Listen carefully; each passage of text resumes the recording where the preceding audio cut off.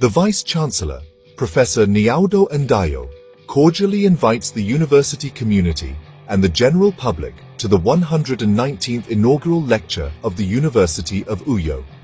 This distinguished lecture will be delivered by Isongesit P. Solomon, a professor of animal science from the Department of Animal Science, Faculty of Agriculture, University of Uyo.